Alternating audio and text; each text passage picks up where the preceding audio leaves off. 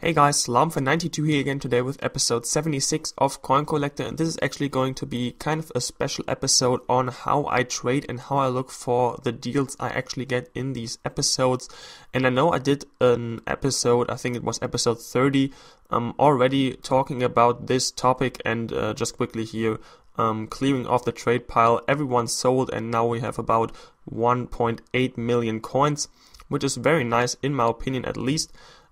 Anyways, as I said earlier, I did an episode on this as well, but some of you still seem to not have understood. I get a lot of questions in the comment section on my videos, how I find these deals, and to be honest, I'm not sure if I explained it well enough. I thought I had, and maybe I didn't, because it's probably too simple to explain it.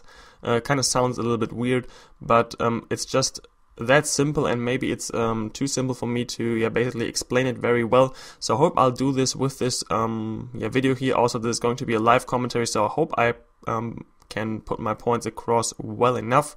Anyways, now we finally managed to sort out the trade pile here. Don't know why the players got stuck on there for that long. Anyways, how I search for the players I trade. If you follow my series, of course, you know that most of the players, or actually all the players recently I trade, are inform players. And how I trade them is actually very simple. I look for them individually. And what I mean by that is basically what it says, the word individually. I look for each of them separately and basically look for the cheapest buy now price on the market at that time. And then I compare the price to the other prices that are on the market. And I calculate very quickly in my mind, of course, if I can make a profit on that player, and if I am able to sell him for his average price or the price he's currently going for on the market. And it really is as simple as I just said it. And actually what kind of helps, if you had success with trading some inform players already, then it's kind of helpful, at least for me, to have kind of a set of players that you usually go for and look for when you actually start trading. And for me, let's just quickly go through some examples here. For example, you go down this list here, and I always start in the Barclays Premier League.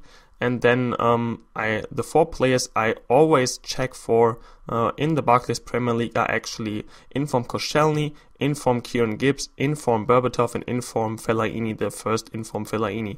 I always look for them because I have had lots of deals with them already and was very successful with them. Then following my set of players, I go down to the Bundesliga. There, of course, you've got a lot of Bayern players like Inform Alaba, Inform Dante, Inform Müller, Inform Toni Kroos. And once again, if that doesn't work out, then I go to Dortmund and I check for Inform Lewandowski and Inform Blaszczykowski actually. And if that doesn't help, I check for Inform Weidenfeller as well. Afterwards, I probably check for Inform Hövedes or Inform Adler as well. Moving down the list here, we're now at the Eredivisie, and there I actually only look for Inform... gosh, why did I forget his name now? Inform Josie Altidore, sorry about that. Forgot his name there for a bit. Moving down the list then I check in the Liga BVA for players like Felipe Luis, the Inform Adriano, so both of them, the left back and the right back. And afterwards I check for Inform Ronaldinho always. Then in the Liga Portuguesa I usually check for Inform James Rodriguez. Then in the Ligue 1 I always check for Inform Lovren.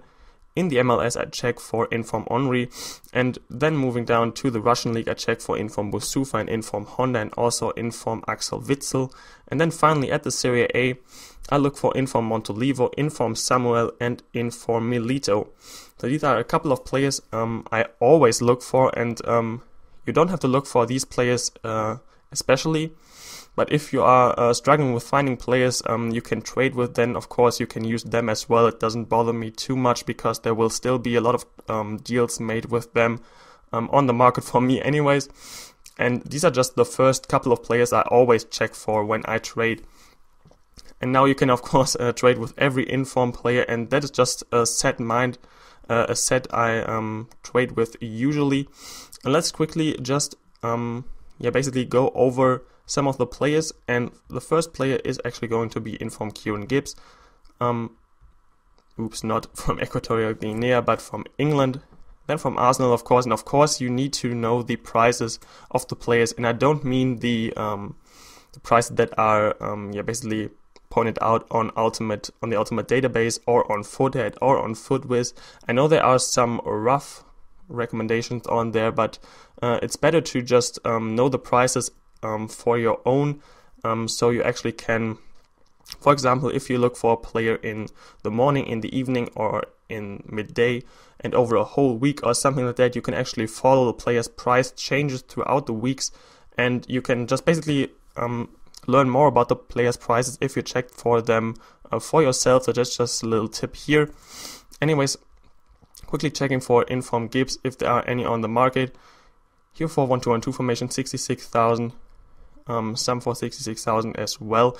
And actually here's one for 59,000, right basically at the around 12-hour mark, and I'm actually, I think, going to buy him as well as this one for 58,500 coins, just to have some live examples of the players I trade. So the two informed Gibbs, just quickly bought them. And actually another thing I didn't mention earlier, if you have like here this Gibbs in the 4-1-2-1-2 formation, you can of course check for formations individually as well. For let's say players under 100,000 coins, the formation are very important, because above that it just doesn't matter too much. Let's say if you've got inform Messi, for example, it doesn't matter if he's in the 4-1-2-1-2 formation or in the, let's say, 3-4-3 formation, because his price compared to the price of a consumable card that will change him into a good formation is just next to nothing. So moving on to the next player off my list, this is actually going to be inform Koscielny. Quickly checking for him, I don't know what he's currently going for. Nothing for under 69,000 coins. Maybe checking a little bit more, but no. And then we're moving on to inform Fellaini. And here's actually another important thing. If you've got players, especially this concerns center midfielders, center attacking midfielders, and center defensive midfielders, that of course is very important that you also check for the different kind of set positions for him. So first of all, I'm checking for him in the center attacking midfielder position. There's none of him on the market. Actually didn't check his price recently, so it might have changed quite a bit. Just looking for center midfielders here. There are only the non-informs from some clever people who want to sell him very quickly, and still no inform Fellaini on there. Maybe his price has gone up a lot recently. So yeah, actually, what you can of course always do throughout this method is add players to your watch list, and by that, even if you don't check it before it expires, you can of course always go back on the players and actually check for how much they went for. So I could actually add this Fellaini to my watch list and then just watch his price, and maybe he sells for the 41,250 coins, maybe he doesn't. That's just something as always to keep in mind. And I think I will go for the last player of my kind of set here from the Barclays Premier League. There was actually one Fellaini up in the 4-1-2-1-2 formation, but I'm just not going to buy him right now. And now we're of course looking for inform Berbatov. His price actually has gone down quite a bit. There's a lot of different prices here at the moment, and nothing really there, but that's just basically how I do it. I trade players individually. I look for their cheapest buy nows on the market. Of course, this is meaning inform players. You need to know the players' prices, otherwise you're not going to be able to make profit on them. So it's a little bit of effort to be put in there, but after some time you just know the prices by heart, and it isn't basically difficult at all anymore. So I hope I put my points across well in this video. Sorry if I rambled on a little bit here or there. Anyways, this is going to be the end of this episode, guys. If it helped you, a like is as always greatly appreciated. If you still have questions, you can of course feel free to leave them in the comment section below, and I will try my best to answer them as good as possible and as quickly as possible. Other than that, thanks once again a lot for watching, and I will talk to you later.